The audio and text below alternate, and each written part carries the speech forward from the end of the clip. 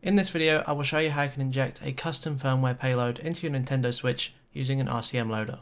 Make sure to update to the latest version of the custom firmware you want to use before attempting this.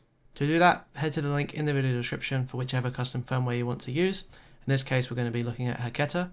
Download the latest release of Haketa in a zip format.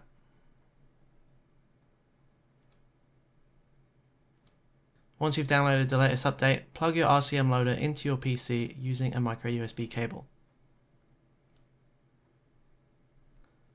Open the zip file containing your custom firmware. Find the .bin file and drag it out. Open the folder corresponding to whichever custom firmware you wish to use, in this case, Haketa. Drag the .bin file into the folder. Delete the existing payload.bin file. Rename the new Haketa file to payload.bin. Now unplug the RCM loader. Use the button on the RCM loader to switch to the payload you want to use. Press and hold to switch to the next firmware. The LED on the front corresponds to which firmware version you're going to use. For Haketa, we're going to be using blue, so we know this is ready to go. Remove the jig from the rear of your RCM loader or use an alternative jig.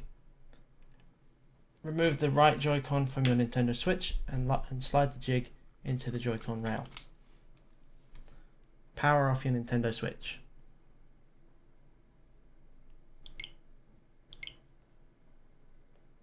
Plug the RCM loader into the bottom of your Nintendo Switch. Hold down the volume up button on the top of your Switch and press the power button. This will inject the custom firmware. As you can see, we have now loaded into Haketa and we're ready to go.